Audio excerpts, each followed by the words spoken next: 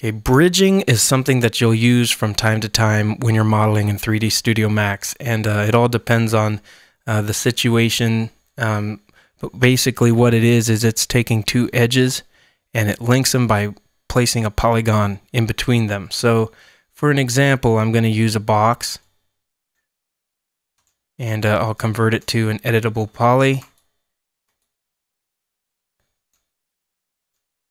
And I'll delete the top polygon, and I'm going to extrude one of these edges.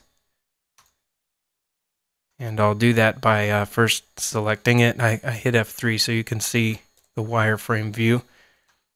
And I'm going to hold shift and extrude upward.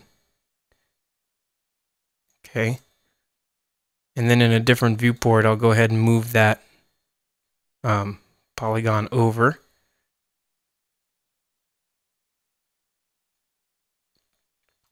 And you can see what it's done here. I'll hit F3.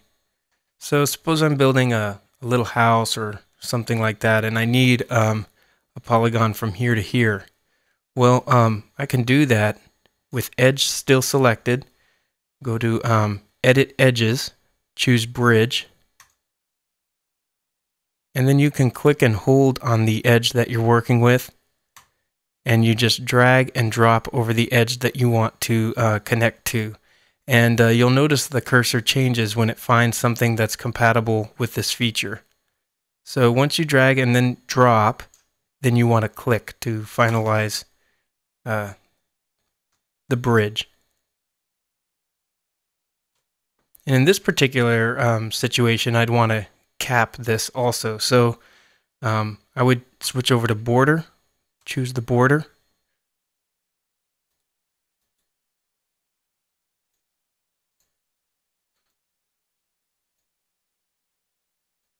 Okay, and I'm going to hit F3 so you can see that that's the border that is selected.